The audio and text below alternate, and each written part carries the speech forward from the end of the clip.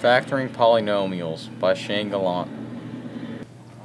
My first example is 5x minus 13x plus 6.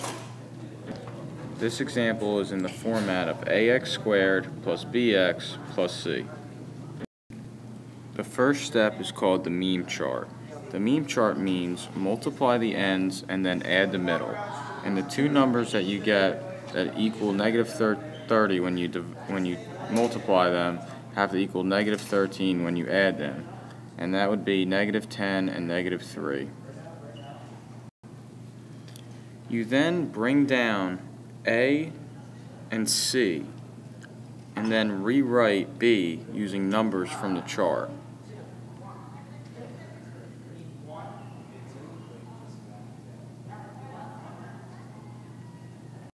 Next, you would have to group the first two terms, then group last two.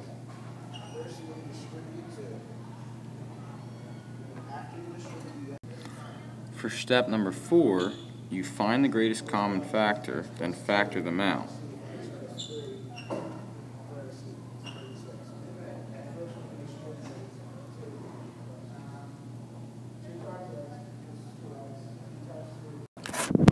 And for your final answers, you would write the two numbers that are outside the parentheses inside the parentheses.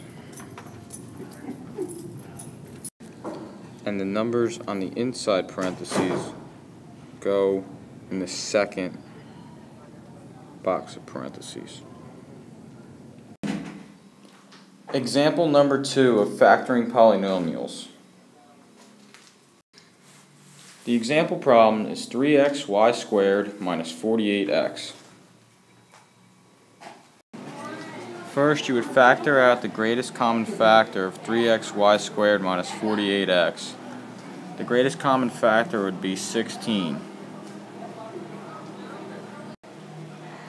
Then what you would do is bring the 3x down and then find the difference of two squares, which would be y2 minus 16, which would get you y plus 4 and y minus 4 as your final answers.